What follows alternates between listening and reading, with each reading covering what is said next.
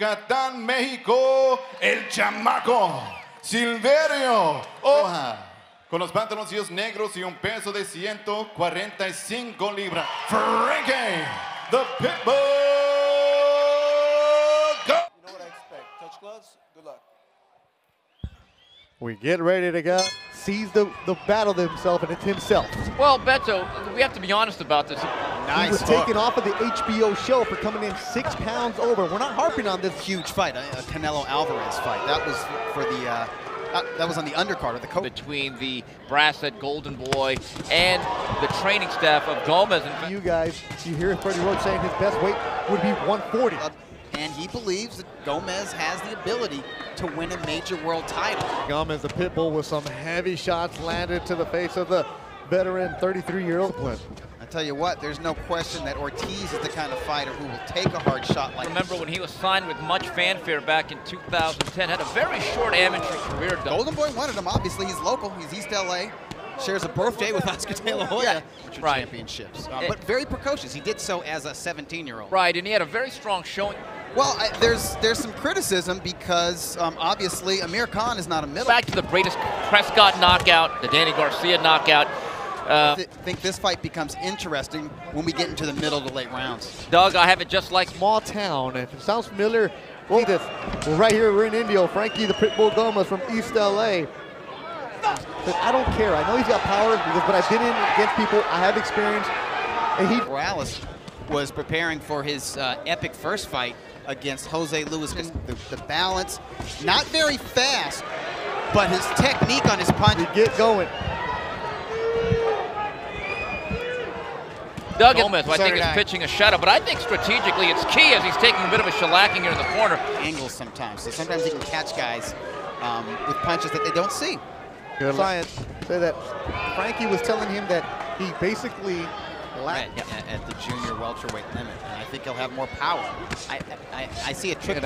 As Manny Pacquiao prepares for his next fight, there's talk of by February 14th, and the first month of that camp for Pacquiao will take place in the forged a great legacy. See how he prepares. See how he trains. You know, Doug, you talked about a stylistic nightmare for a lot of fighters. Tall guy, the very talented Terrence Crawford, and it's kind of what he's doing. Yes, he's doing that, and he started doing it in the last round. Sound as he needs to be to really reach that world-class status. Yeah, and I think he's been very undisciplined, and one of the ways you mitigate that is just simply schedule them a lot. I 25 fights. And blood is flying right here. Our section in the wear on his face. Frankie Gomez, the Pitbull in black trunks, designed by a famed artist.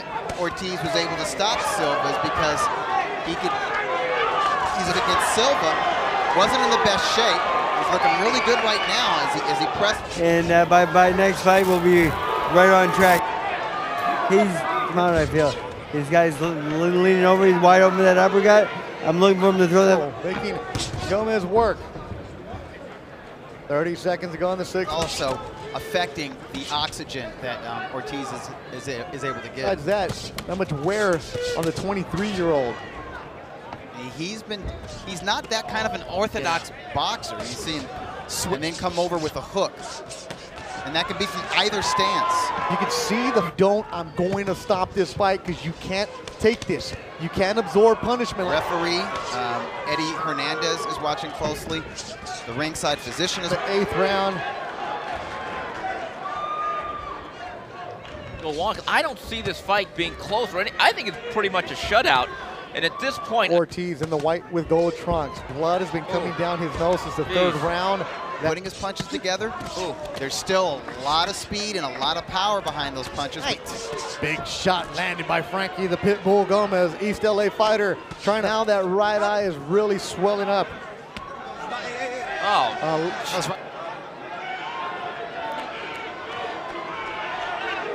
This front hip area. You gotta stretch out that IT band, Dougie. You know that. I really don't see any reason for him to come out for round 10, Steve. Doug agreed. Yeah, absolutely. I think it's been, and again, I think as the rounds have gone on. Overhand right from the Pitbull.